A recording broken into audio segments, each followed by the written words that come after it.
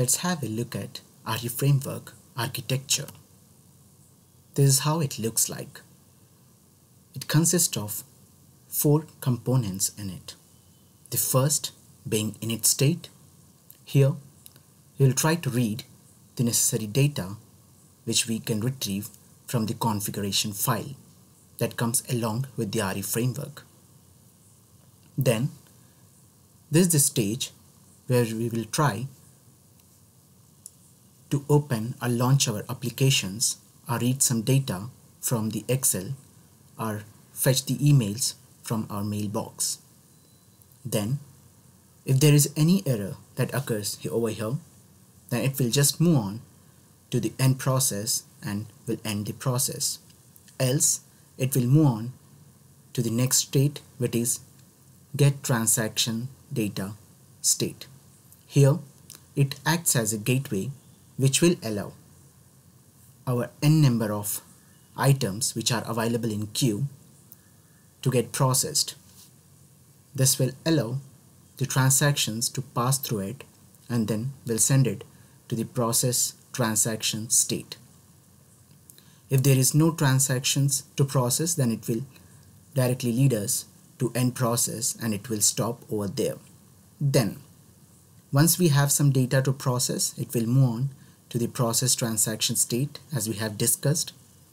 And this is the heart of this particular RE framework, where we are going to perform the main repetitive task, such as connecting to database, processing your data entry work, creating that particular quotations, policies, or sending out some notifications and all that things. Okay, here there are 3 possibilities for us. If this particular transaction was successful, then it will move to get transaction data and will look for the next transaction, next available transaction, and it will again send that to the process transaction, and here is the loop that will try to process all the transactions available in the queue. Okay, then what if it's a failure? So as we have discussed, there can be 2 types of exceptions. One is system exception, one is business rule exception or error. If it's system exception, say your system was not working, your application has failed to load, or there was a network connection issue. In that case, this particular flow will be moved and directed towards init state. Then it will check for the availability of those applications, and even if then it is not succeeded, then it will move on to error and process and it will stop. Else if it was successful, then it will move towards the get transaction data and from there to process transaction, and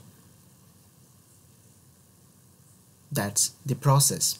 But what if it's a business rule error? In that case, we can't do anything with that because it is something that we already know that will occur.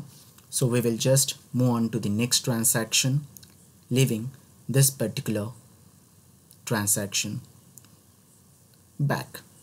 Okay, we will send out a notification to the user saying that this particular transaction has failed because of XYZ reason. Please provide that particular input or just take care of that. Okay, and we are no more bothered about that. We will move on to the next transaction. And so all the transactions will be processed, and from there, as we reach the maximum limit and we are left with no data to process, then it will be sent to end process. This was about the architecture of RE framework.